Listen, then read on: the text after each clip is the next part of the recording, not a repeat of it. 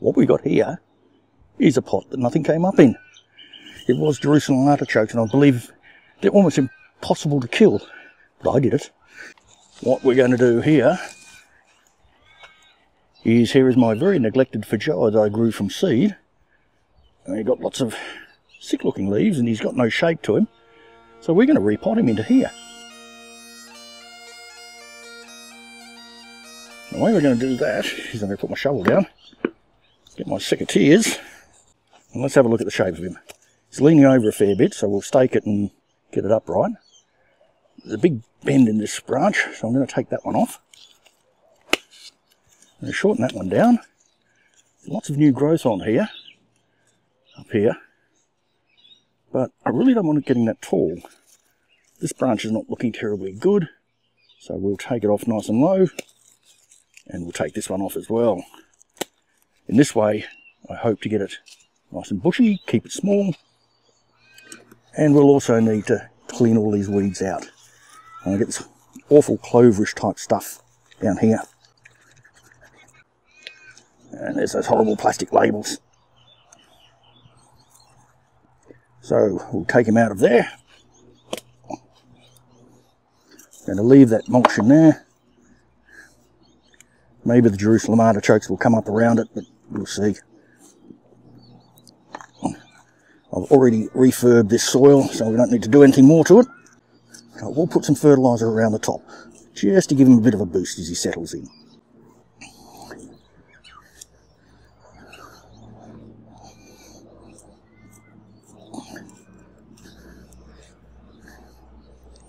Go.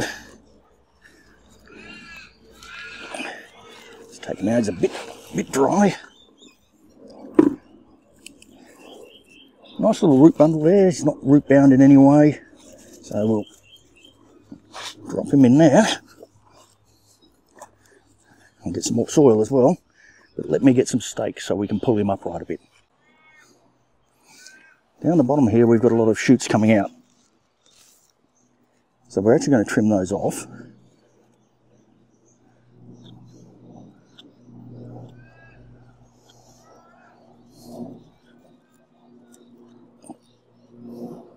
That little branch here,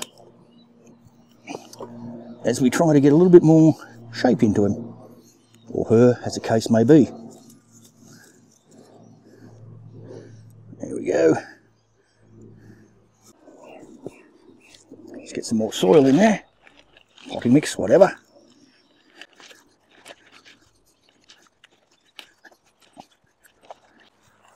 I can't remember exactly when I planted this Feijoa, but it must be a couple of years ago now. So I'm wondering when, if we're going to get any fruit from them. This is not my only one, I've got several. Also gave a heap away. Alright, let's get a little bit of that mild NPK out and then some mulch on top.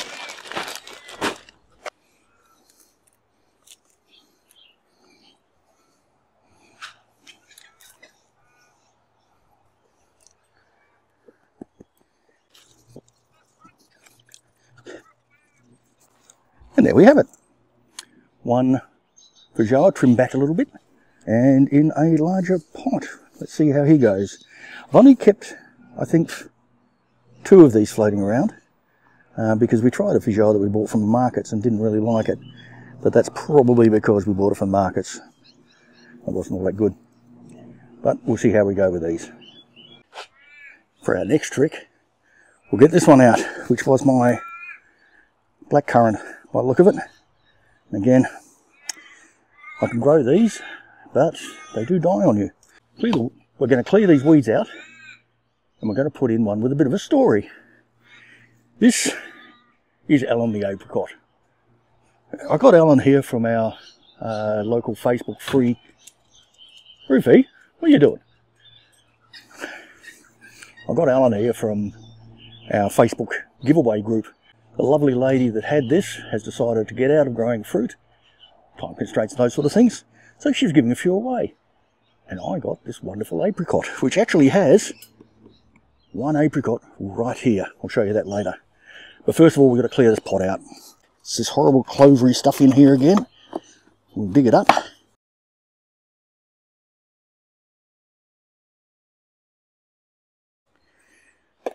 One thing I will say with this, it's probably not the best time to be doing it. However, I want to get it into a bigger pot. So we really should have waited for it to be dormant before we repotted, rather than into spring and already a little bit of fruit on him, a singular fruit on him.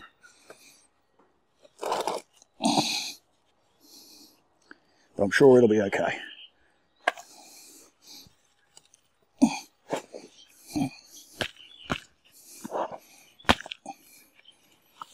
And just gently pull him out. There we go. Just readjust that a little. Get him as central as we can. And upright.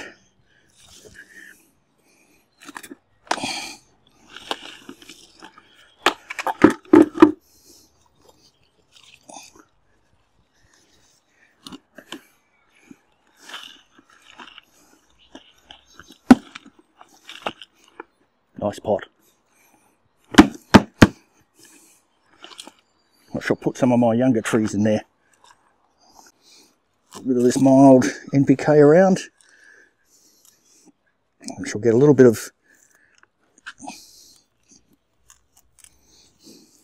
This is my organic soluble potash. So I'll just put a little bit around here and then we'll water it really well in. A bit around the plum tree here. I think we need just a fraction more soil. Haven't buried them any lower, and it's a grafted one.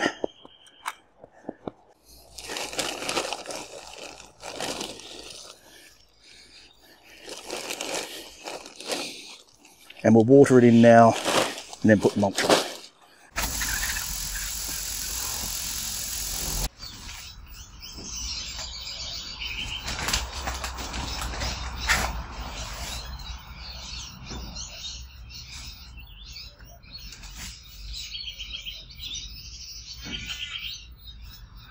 And there's our apricot tree in his new home.